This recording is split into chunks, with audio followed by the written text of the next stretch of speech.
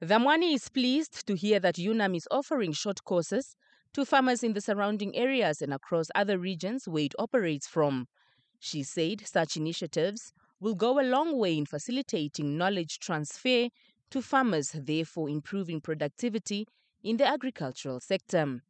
Zaamwani says, as directed by the President, the ministry work closely with UNAM in terms of research, new production methods, and modern technologies.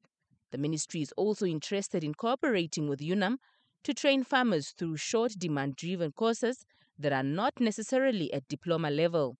We also want to cooperate with UNAM, especially in our green schemes, in terms of improving our capacity for extension services, in terms of monitoring our production area, and using their students. We want to see more of UNAM students coming to our green scheme as part of their practical experiences to see what is being done and to also advise on how we can improve production, and especially in terms of adopting new farming practices and new production practices, which also include technology, so that we can improve the time from planting to harvesting.